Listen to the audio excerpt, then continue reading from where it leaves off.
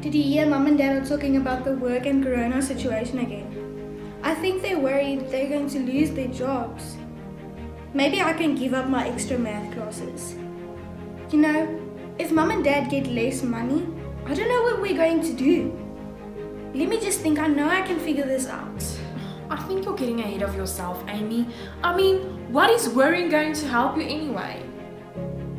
I've got some extra savings, but it's not enough. What if I can't go to school anyway? I mean, not that it's my favorite place in the whole world, but I don't want to repeat a year. And never mind the money, every time someone gets sick, I have to go home.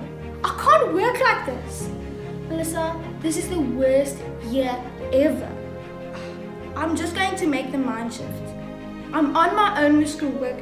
It's up to me. Just take a breath. I mean, it's all good to plan ahead, but you are forgetting one big thing. What, Melissa? What more could I be worrying about?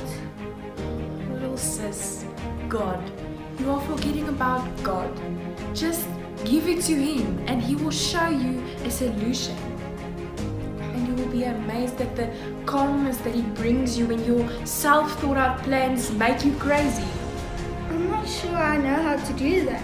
God will help you with that part too. Just go to Him.